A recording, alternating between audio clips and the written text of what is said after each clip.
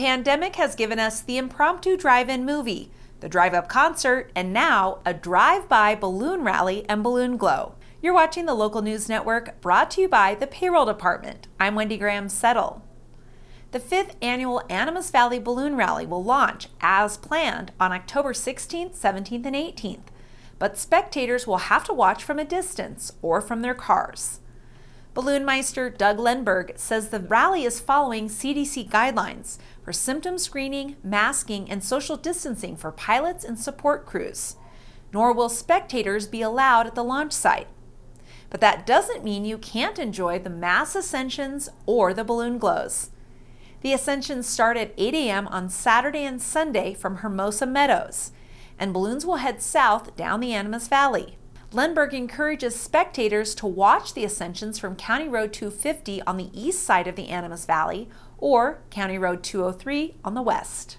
I've noticed in past years that people along County Road 203 and County Road 250 have had viewing parties in their backyard. As a balloon pilot, I would fly by and I would land in their pasture so that they could take still pictures of the balloons, and that will be the case again this year.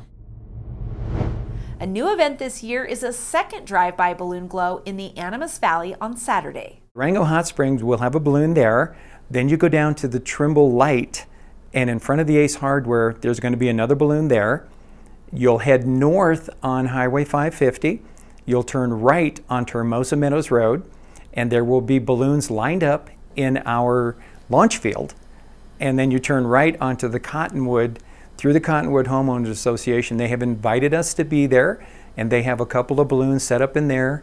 One of them will be the Circus Big Top balloon who's coming down from Denver to set up, and he'll be on the Dalton Ranch 15th tee box.